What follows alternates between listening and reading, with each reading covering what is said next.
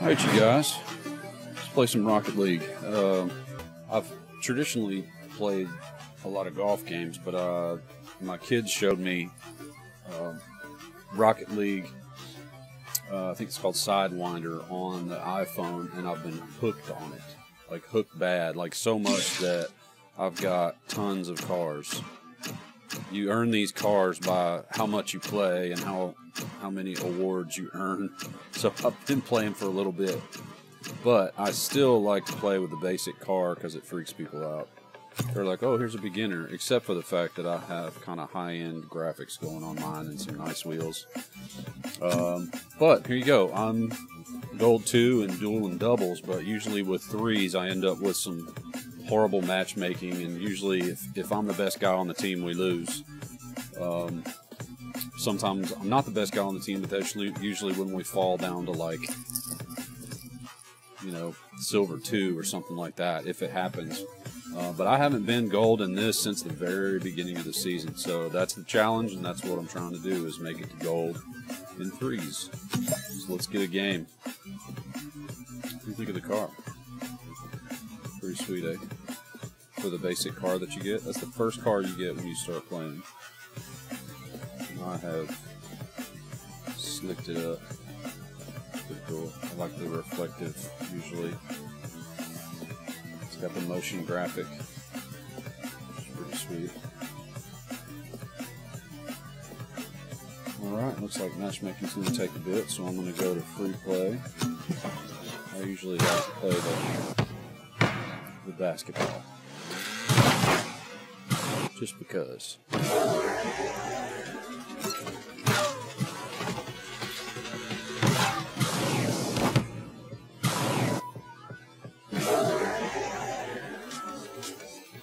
Alright, we're waiting for a game forever, it looks like.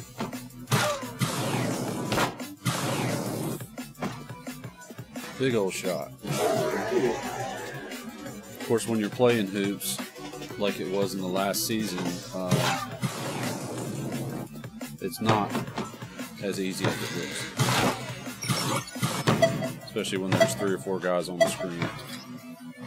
Alright, here we go. First game. See how we do. Silver 3. See if we can get to silver 4.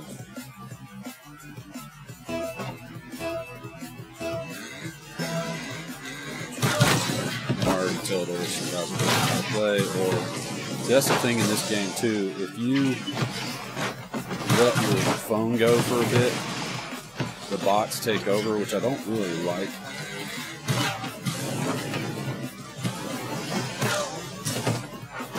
When the bots take over, it's usually, there we go, score.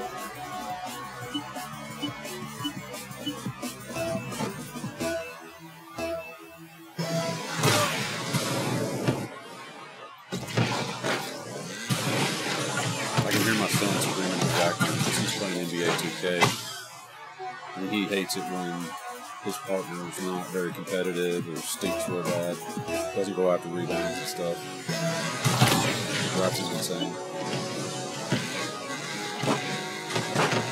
One of the things I wanted to talk about in this video too, as far as this game is concerned, is being perceptive about what the other team's capabilities are and whether or not they have the ability to get behind you, which is really what this game is about. If you can get behind the other team, you're going to put them out.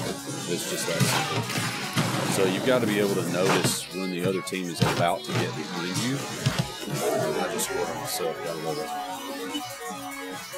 If you can tell when the other team is about to get behind you, when you get back, it's like playing hockey or basketball. You've got to get back in time to stop the offense from taking over.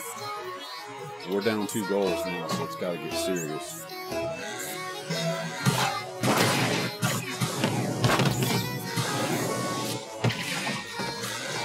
Shot. See, I can already tell I'm the only one going up in the air after the ball, which tells me the other 2 players have either stopped in their bots or they're just plain old suck. Missing the very first shot, that's horrible. So since I've got bots, I'm going to go ahead and forfeit on this one and move on to the next couple players. Should go in. did you notice the other guys on my team hardly moved at all during that shot?